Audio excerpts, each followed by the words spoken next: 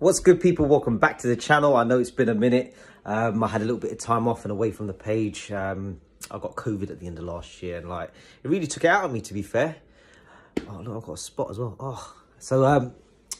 Yeah, I took a little bit of time off, and I wanted to ensure that when I came back I had some good content for you. And thank you for everyone who's been sending me questions. It's given me a lot to work on over the next coming months. But I've got a really good question, and someone asked me, how soon after a breakup or a separation should one start dating? And my opinion on that is straight away. Start dating straight away. Get out there, start dating. And the only person you need to be dating is yourself, not other people.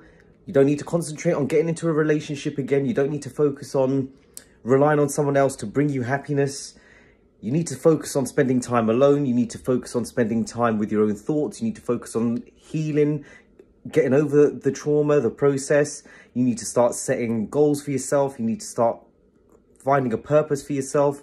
You know, people used to say to me, oh, how can you go on holiday on your own? Like, you know, how can you go out and eat on your own? And my response is like, how could you not? Like, it's the best feeling in the world, like I personally think. And only when you're happy being in your own shoes, you know, when you're happy being in your own company, when you're happy being satisfied with life and everything that you have in it, then you're able to welcome someone into your life when the time is ready. Because it's not fair to bring someone into your life when emotionally you're not ready and you're subconsciously relying on someone to fill this gap for you. No one can fill that gap but yourself. So take time out for yourself.